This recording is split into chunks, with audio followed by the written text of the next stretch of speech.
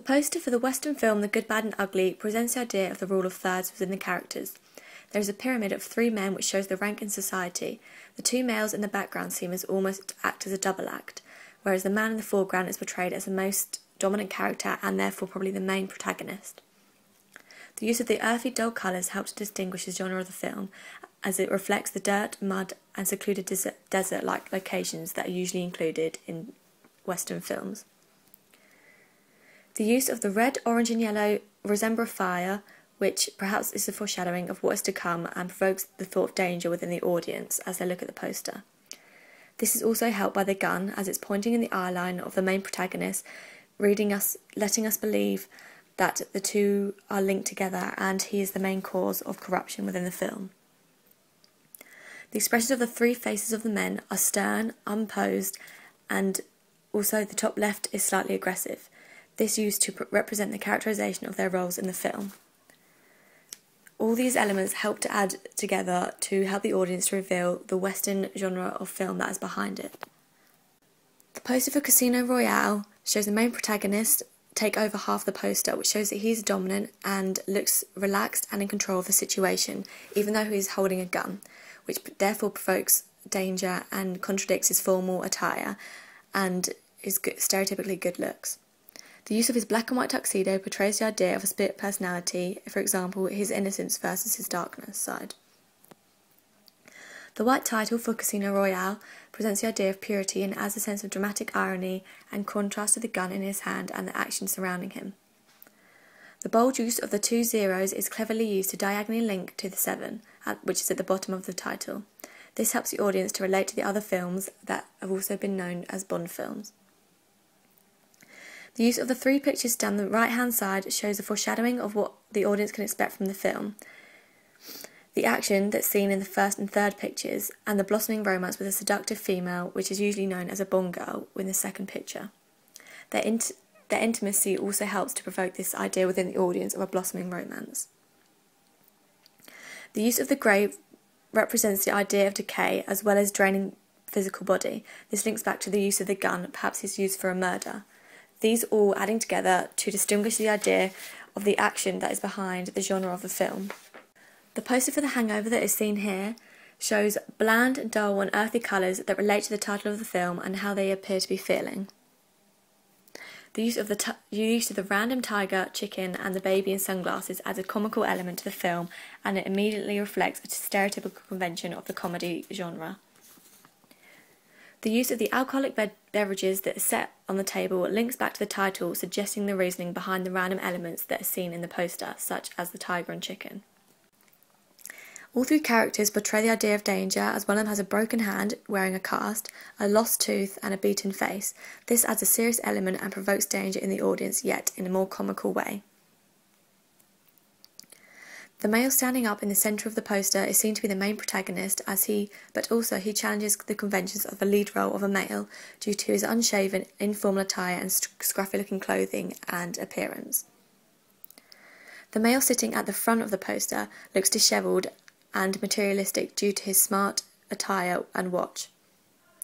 His slick back hair also helps to suggest this idea, yet as he's seen hugging a white pillow, this contrasts to his manly exterior, as he is portrayed in a way that's seen in a childlike innocence. The man sitting down on the settee in the background looks stereotypically geeky due to his glasses and unfashionable clothes, which shows that he's more vulnerable out of all three men in the poster. The title of the film, The Hangover, is in white, which adds a dramatic sense of irony, as the title itself suggests innocence due to its colour, yet the actions that they have behind them and what is going on in the poster actually suggest a more darker humour. The poster itself and the film seems to be aimed towards a more male-dominated audience due to the roles that are played within the film and the characterisation of them all being male. Also, this is helped by the slogan, "Some guys just can't handle Vegas." It reminds the audience of the genre of film also, as well as playing an idea that is more dominated towards males. The next poster scene is a film noir called Scarlet Red.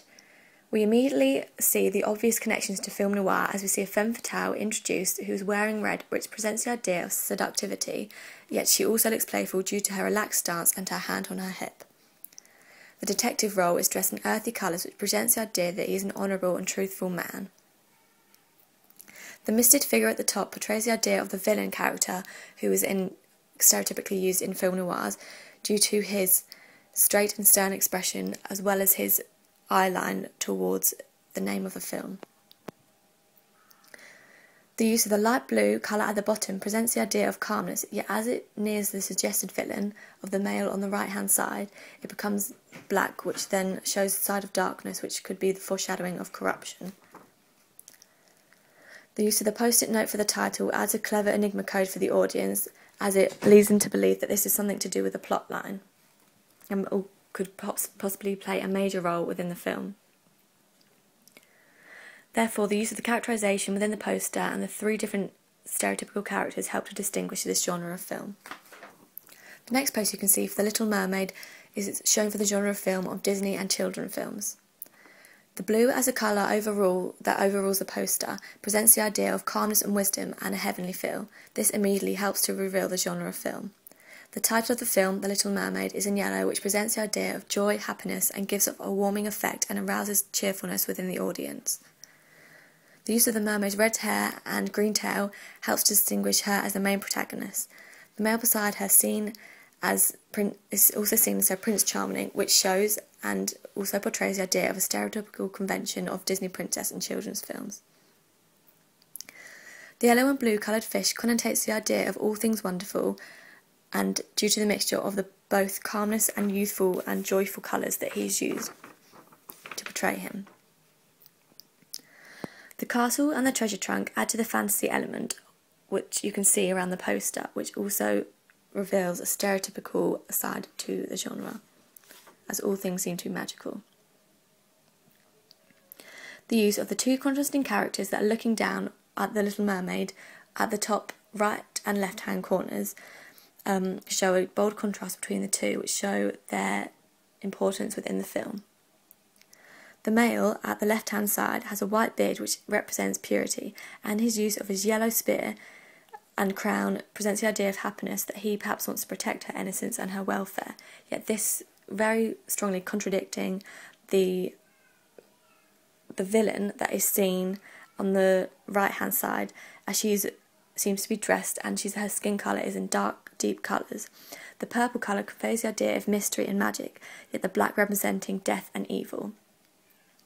Yet the use of the colouring of her purple skin adds a more comical and light-hearted element to the villain of the film. All in all, this helps to roll together into one to create a stereotypical child's film. The next poster you can see is for The Notebook, which is a romantic comedy. The blue background presents the idea of a majestic calmness which links to the characters due to their closeness of their bodies. This therefore shows intimacy, as you can see, for example, her hand on his face and the way that he is supporting her back romantically. Yet their intimacy contrasts to the rain and clouds that are behind them, showing the idea that there is more to their relationship than meets the eye at first, but also suggesting the idea that there is a deep desire within their relationship and they will let nothing get in the way of them being together. The title of the film, and its fonts and colours represent the idea of an actual notebook writing, which is floaty and relaxed. This linking to the two main protagonists, the male and the female, seen in the poster, yet also contrasting to the storm that is behind them. Therefore, I think it's used as a way of linking the two together and showing that the two together are main features of the film. Also, the use of the matching hair colour of the 2 main protagonists seen in the poster of the male and female brings the 2 closer and helps to further the love between them and distinguish the romantic comedy genre that the film suggests. And finally, the next poster you can see for The Ring, which is a horror thriller genre of film, is easily expressed through the use of the isolated dark forest that ignites fear within the audience that is in the main centre of the picture. This is helped by the distressed expression of the female that is reflected in the title of the film, The Ring. Her blonde hair and pretty face also add to the fear element, as she appears therefore more vulnerable due to her exterior. The fuzzy exterior to the poster links to the idea of perhaps the film being linked to a film, therefore bringing the two together. The misted area around the title suggests the idea of a spiritual and ghost-like element to the film, perhaps showing that also a ghost is a main feature of the film. I noticeably saw that there was no main protagonist within the film, yet the title, The Ring, takes over the most centre of the film and shows that perhaps this is the main feature of the film, showing that there is no main protagonist, yet the ring plays the boldest part within the film, which adds to the thrill and horror of it all.